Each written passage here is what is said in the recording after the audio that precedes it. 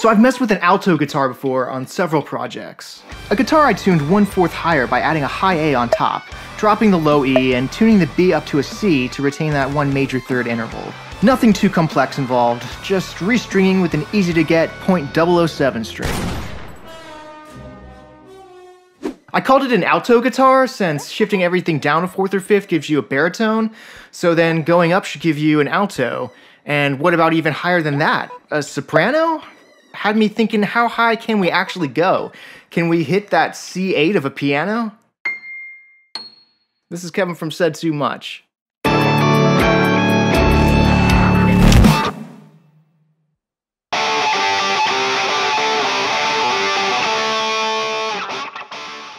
So the first thought is to keep going up a 4th to a D5 from an A4.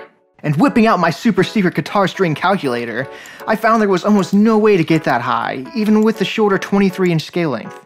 Okay, so what about down to maybe like a familiar C5? That would put us at a .0055 to just hit breaking tension. Is that even possible? Searching the internet, the answer is yes, kind of.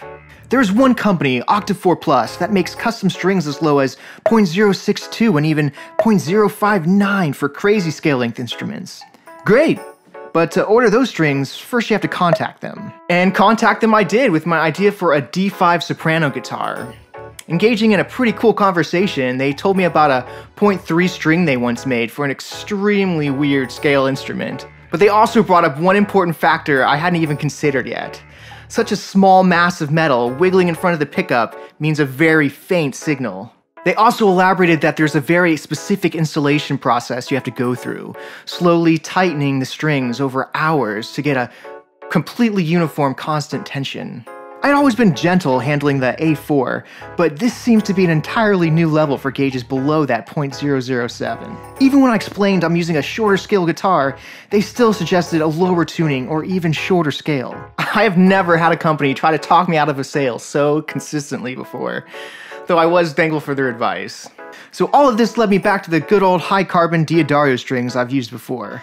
Although the calculator still insists it's crossing breaking tension, I once tuned one of these guys past what it told me it could handle on my 27-inch scale length 8 string.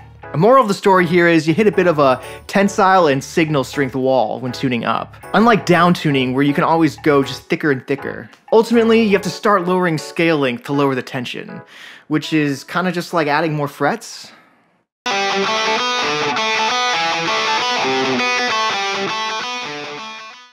So this leads us to my crazy idea of simply making a pickguard with an extended fretboard on it.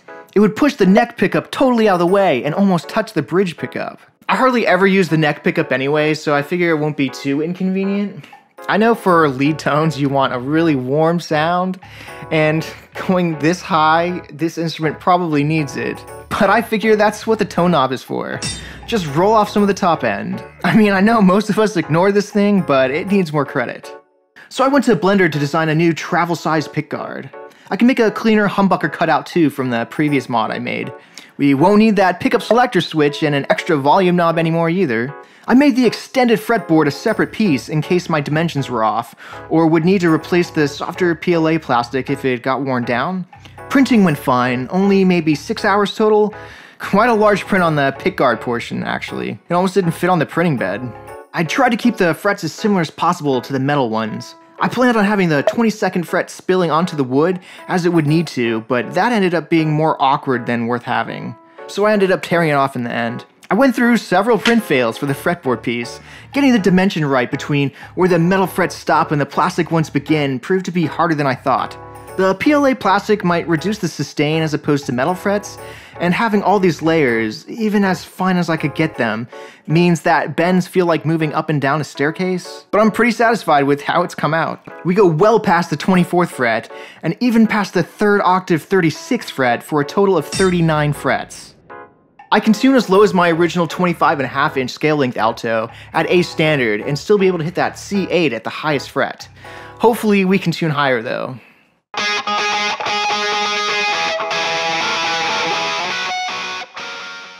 Taking advice from Octave 4 Plus's website, there are a few precautions you can take to ensure the endurance of a super thin string.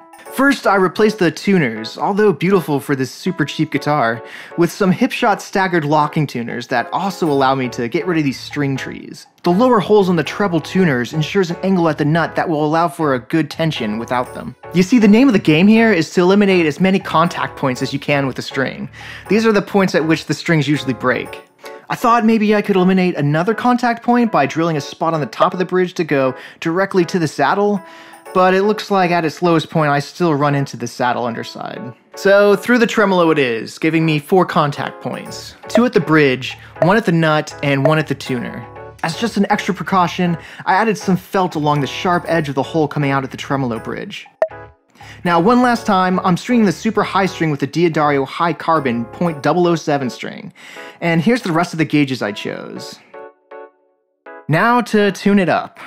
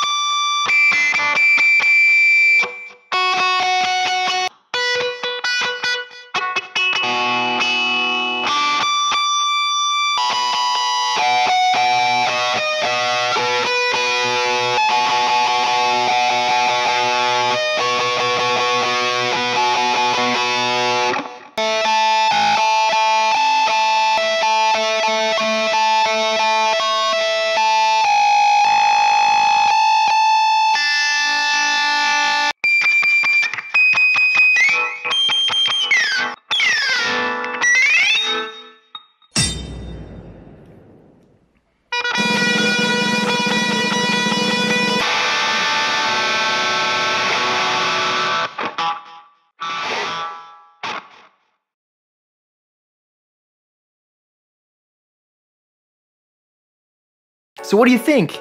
Is it worth losing an extra pickup? Should we just stick to a wah pedal to get notes really high up?